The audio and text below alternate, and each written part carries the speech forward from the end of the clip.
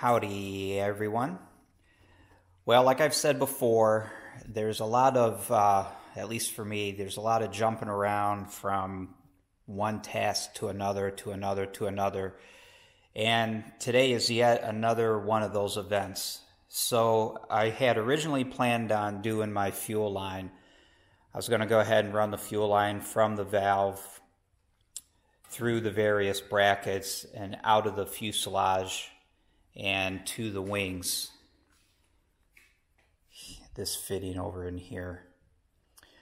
So yesterday I fooled around with this side. I was going to connect the line, fabricate and connect the line for the right tank, and I planned on using this supplied super soft 3/8 aluminum tubing.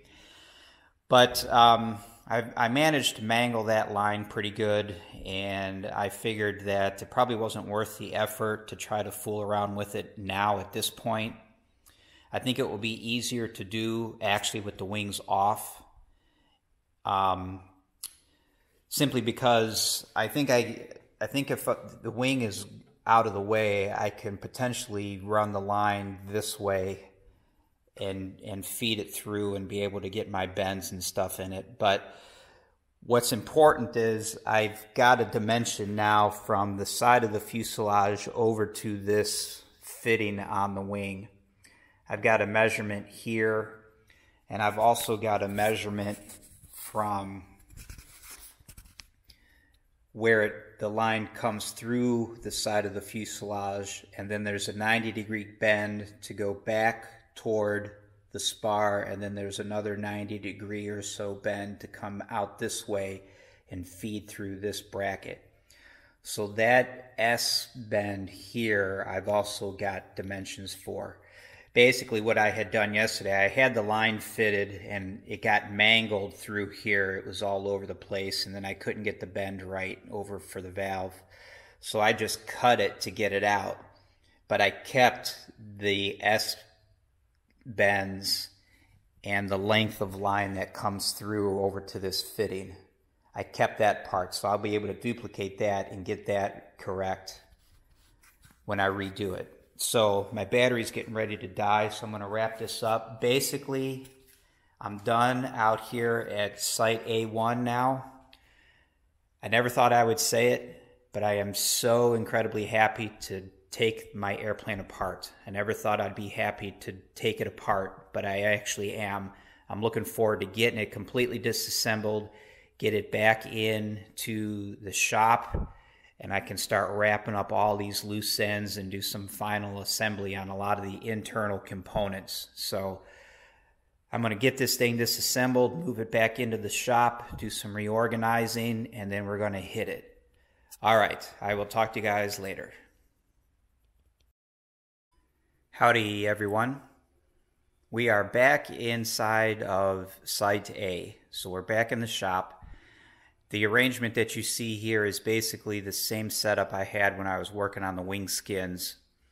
So what my plan is now, since I've got everything back in the shop, if you remember when we had things out in the garage, we had fitted the wing fairings, and there were certain hole locations for the wing fairings. You can see them here with the black lines.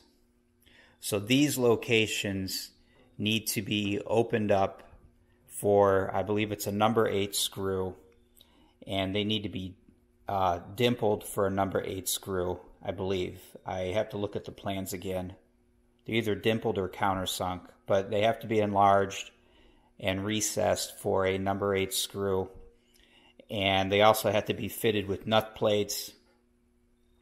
And then the locations that are not used for the wing fairings, of course, will get regular rivets. So I've got to clean in between the skin and the flange of the rib. There's probably some shavings in there from drilling. I got to clean that out. And then I'm going to go ahead, of course, reference the plans and the written instructions and start getting these nut plates in here, start getting things dimpled and opened up for number 8 screw. I'll do that on both wings. And then I'll go ahead and I'll probably enlarge and dimple the holes that are on the fairings themselves. I'm not going to trim. I don't believe. I might not trim these back. I may wait and do that upon final assembly. But I would at least like to get potentially the screw holes enlarged and dimpled. And I think basically to store these, I may just go ahead and attach them to the wing. But we'll see. I'm not sure. Maybe I'll coil them back up like they were and put them back downstairs in the basement. But I want to get all the loose ends tied up on the wings. I want to get the holes taken care of like I just talked about.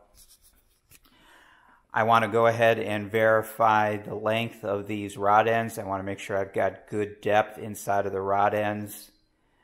And then if I'm happy with the depth, the length of engagement inside of each tube on each end, if I'm happy with that, then I'm going to go ahead and make spacers for these. Depending on which ones need them, probably all of them.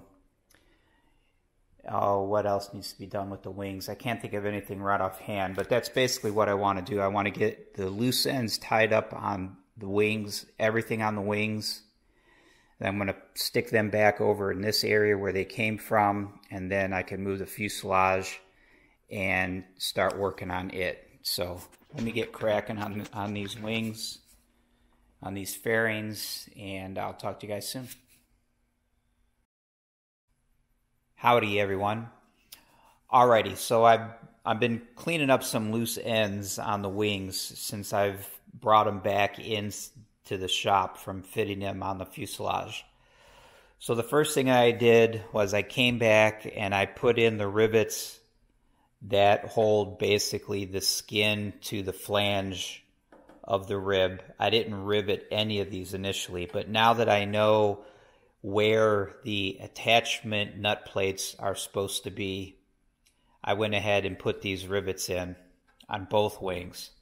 So now I'm getting ready to drill these existing open holes out so that I can dimple them and put nut plates on for a number 8 screw. On the bottom of the wing, which you see here, the skin has the black lines. Remember, these black lines are to reference the holes that are already in the bottom of the fuselage skin. So the bottom wing overlaps this skin here. These holes already exist.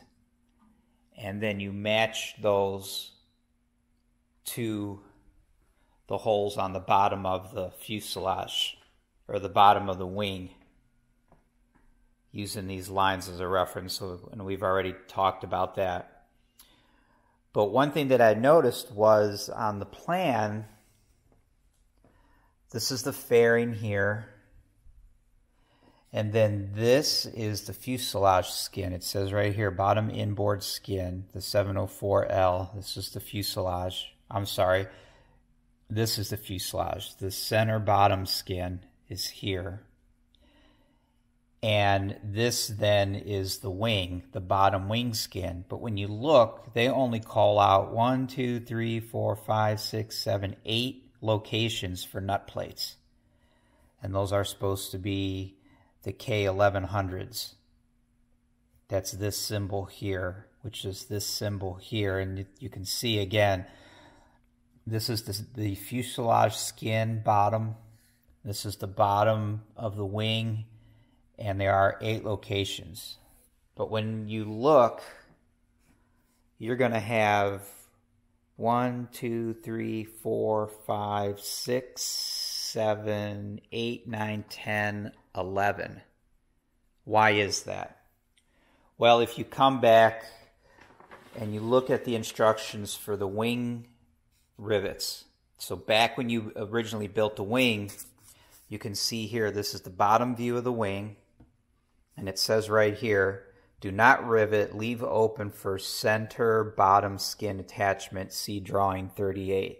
And on here, you can see that you basically skip every other rivet. And you can see there are 1, 2, 3, 4, 5, 6, 7, 8, 9, 10. And there's actually another one up here, which would be 11. So when I did my wings and I did my skins, this is what I referenced. because this attaches to the bottom skin of the fuselage.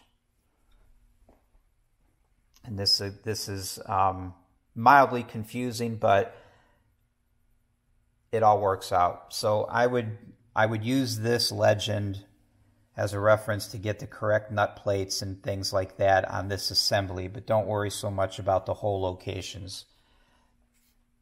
This is how I built my wing according to this plan. So these are the rivet locations that I used, and I left the rest open. Here's the top of the wing. These are the rivet locations that I used, and I left the other ones open. And these worked out just fine with the fairing. The holes in the fairing were already pre-punched, and those matched perfectly with the holes that were left open here on the top of the wing skin. The bottom of the wing skin were left open as drawn here, and then those were matched.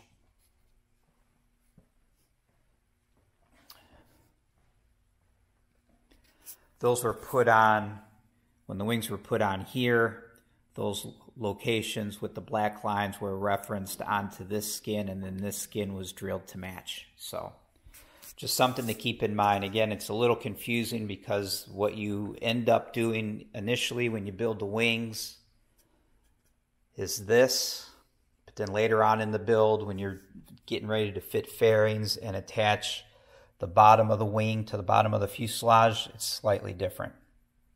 So just wanted to point that out. It took me almost 5.5 minutes to explain that, but there you have it.